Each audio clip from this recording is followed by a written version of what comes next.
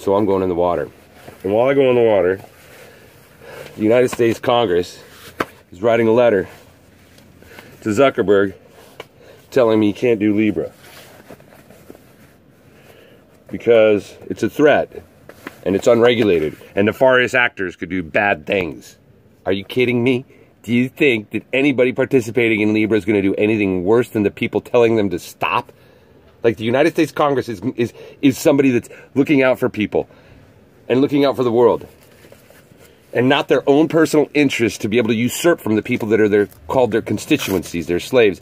That letter isn't something that is expressly making clear that nobody has access to their voting public unless they say so. I got something on wrong here.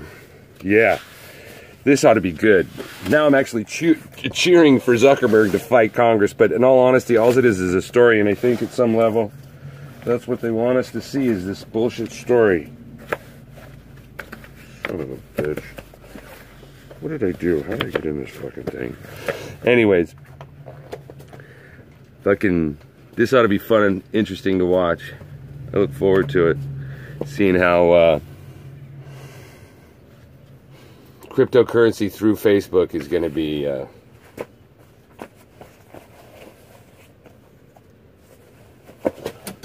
allowed or not allowed.